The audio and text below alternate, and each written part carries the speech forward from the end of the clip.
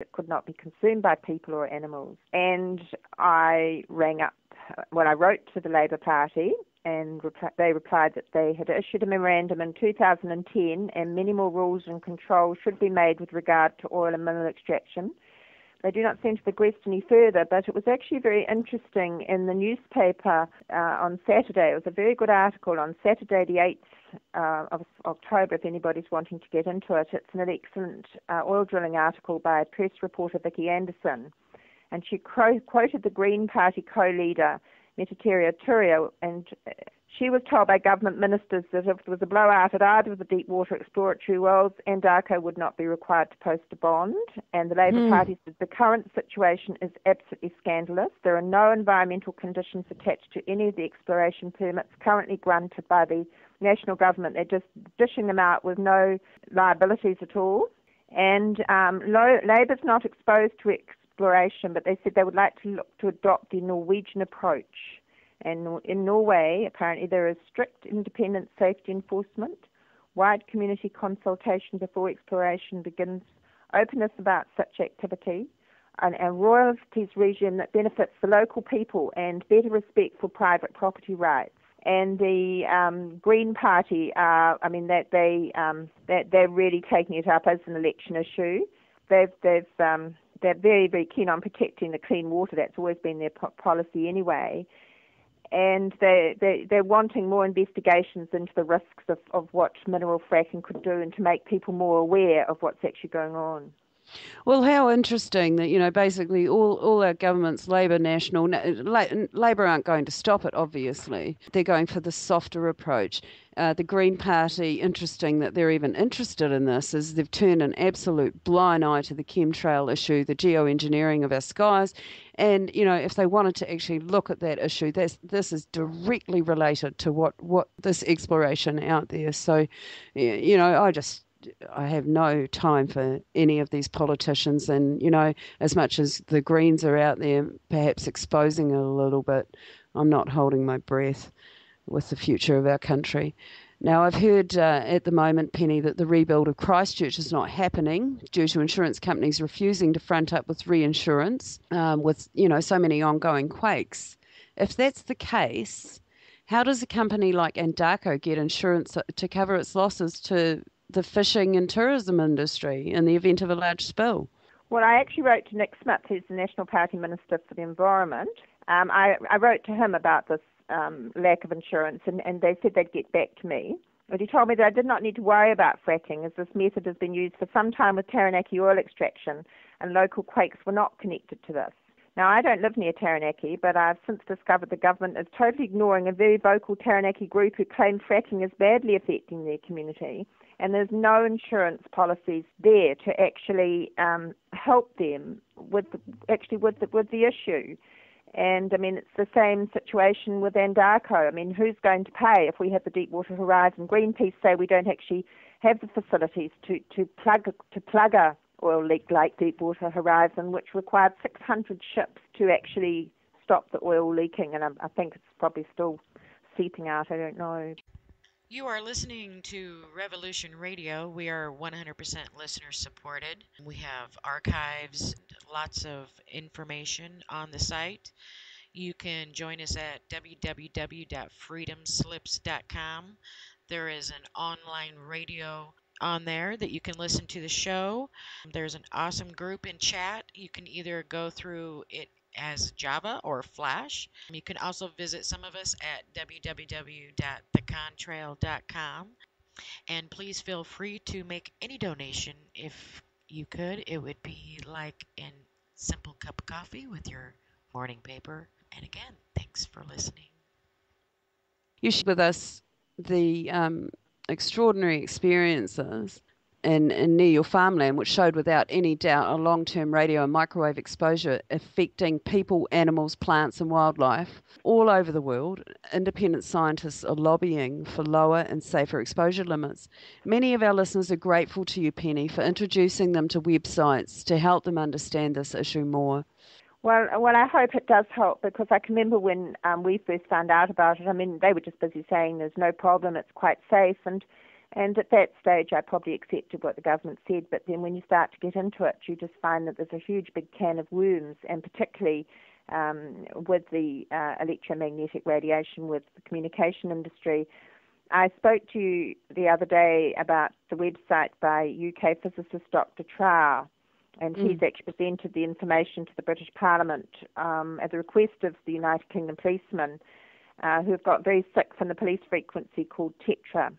Now, this week, I've just received a really amazing YouTube series on Dr. Trower's work, and he says it in a very easy manner for people to understand what it's all about. And he's an older man now, but his whole life seems to be focused on helping people with electromagnetic radiation problems, and he actually travels the world giving his expertise for free in high court cases where he's challenging the safety and the risk of the unsafe standard of the EMF exposure, which is actually the one that New Zealand and the US have adopted.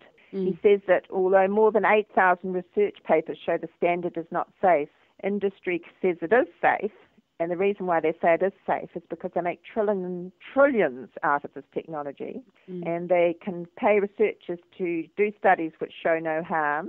And anybody who's a whistleblower like me has dealt with in many ways, including 24-hour surveillance, funding removed to shut down their research, bank mortgages refused, which is what's happening to me, and they try to discredit them publicly, as happened to a very interesting woman called Professor Havas recently. And if you actually look up, and if the whistleblowers become too troublesome, in some cases they just die unusually quickly. And there's some very good websites for these amazing people who are risking their lives and their financial situations to actually help people like us understand what's going on. Yes, our whistleblowers certainly do put their necks on the line, Penny, and you are one of those people here in New Zealand.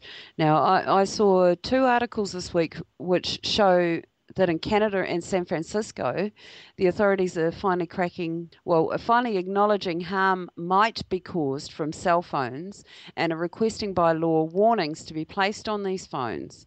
Why do you think this is suddenly happening when Dr. Trower claims that more than 20 years of industry and governments have been aware of this research showing harm? Well, it is a new acknowledgement that, and it seems to be a breakthrough for people, to actually, instead of them saying it's safe, it's just warning people of potential harm, especially for young children using cell phones. I've got a very large copy of the Royal Canadian research, which was, they do it every year, they renew it all.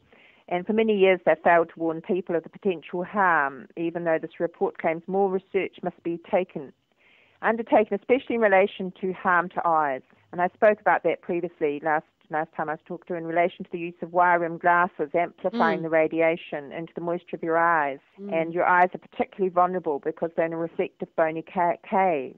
But the interesting thing is the telecommunication industry response to the demands for warnings is they're preparing to take the San Francisco municipality to court. And you sort of think, well, really, that's it. Well, from their point of view, they obviously think they're going to stop them putting the warning signs up, but what all they're actually going to do is publicise that there are problems, and it's quite interesting. Do you have any theories about the reason why sudden acceptance that warnings must be posted on cell phones are... You mean after such a long time that nothing's been done? Yeah. Indeed, yeah. Well, the recent reports from the World Health Organization have actually accepted that there is some potential risk for cancer from cell phones, but the research they've quoted is actually not very new research. So you wonder why the World Health Organization is suddenly actually acknowledging the potential harm.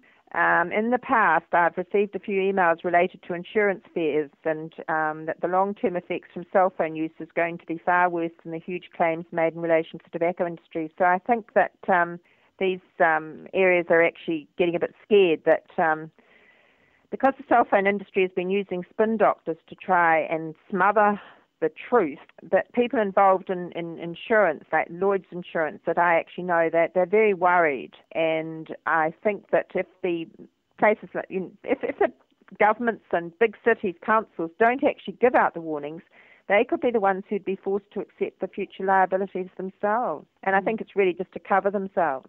We've warned you, now it's up to you to make your decision whether you use the cell phones or you go and sit by your Wi-Fi and what you do.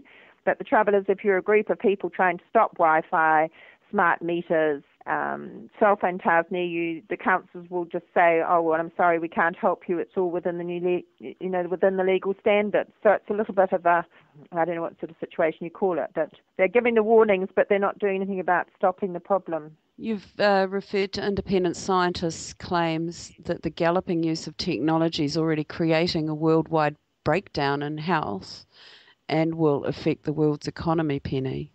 Well, they're actually saying that it's just like, well, it's a little bit like a tidal wave, that the effects on people who have been using cell phones for a long time, it seems to be quite a long time before people who use cell phones actually get their brain tumours. And there's a couple of really good articles that have just come out recently. Well, UK researcher Dr. Goldsworthy in the 2011 New Zealand documentary, Are Cell Phones Killing You?, claimed that it was just like the tip of the iceberg about to collapse. And another one that's actually come out, which I found very interesting, is a YouTube called Disconnect, which has been put out by somebody who's been I think he's been working in the communication industry, I think in the cell phone industry, and he's been very badly affected. So we'll put the links for Dr. Goldsworthy's documentary, Are Cell Phones Killing You?, in the chat. Would be good. Do you feel that any one technology is worse than the other? We're watching smart meters being rolled out fast, and Wi-Fi in schools are causing massive anti-campaigns worldwide. Are these worse than radio waves? Well, I think the researchers are all actually saying it's the combinations of frequencies. Dr. Trower, in his YouTube presentation, which I just cannot recommend more highly, claims that microwave frequency is more harmful as it will go through anything, including human bodies, whereas radio wave technology can be reflected. Can be reflected and affect you more. Well, microwaves can as well, because they reflect off. If you're in a car and you're using your cell phone, you're actually getting a resonance in the car from the frequency resonating against the metal. And he says the radio technology can curve around obstructions. I have read that some frequencies are much more incompatible with the human body than others. From my own reactions, I've personally noticed that different frequencies affect different parts of my body, and the AM is especially harmful to my blood and gives me terrible bone pain. And the FM frequency exposure, it seems to affect electrical systems. It makes me absolutely woolly in the brain. I just get like I'm a zombie, and it makes my heart palpitate and awful pains in my chest. And then when I'm away from the FM, I don't get that problem at all. Microwave was probably the worst effect of all at my farm, but it's really difficult to know which is the worst, because when you've got the combinations of all of them, they're doing exactly what happens when you're in a room where you've got a lot of electronic equipment operating. They all collide and oscillate with each other and cause basically electrosmog. So it's really difficult to tell which is the worst. Dr. Becker, who was awarded the prestigious award, this is the US doctor, amazing man, and he used the frequencies to quicken up fracture healing, but found some frequencies caused the bone to disintegrate. And when he later published his work, they had his funding removed because they didn't like him saying that about some frequencies being damaging. I bet. Last week I recommended his books, and Cross Current is one of them. I can remember when I read this first that I was amazed when he claimed that 50 and 60 hertz, which are used from power line frequencies, are incompatible with the human body, whereas if 55 hertz had been used, the harm from the pylons would be minimized. So you just wonder why they don't use the frequency that doesn't affect the body so much. Yes, indeed. I mean, why does the electrical industry not use that frequency? I don't know why. I'd have to actually ask an expert. I'm actually seeing a professor in electrical engineering this afternoon, so I'll actually ask him, because it'd be interesting to know. I've noticed more people seem to get sick under pylons who live where there's another frequency, such as cell tower nearby. And Dr. Ady, US Dr. Ady, he said his research that when you have multiple interacting frequencies, that's when the harm occurs. And I know in New Zealand, up in an area called Massey, several young men, very, very fit young sportsmen, died of cancer. And the TV program about them showed the National Radiation Laboratory was monitoring under the power lines, and they said the exposure levels were very low and couldn't have made the children sick or the teenagers sick. But they were failing to monitor the AM emissions from the nearby tower, which you could see it in the background, and this would have interacted with the power line frequency. Yes, right. And an electrical engineer has been helping me. It's called Dr. Kurtamalitis, and he says each technology multiplies the effect.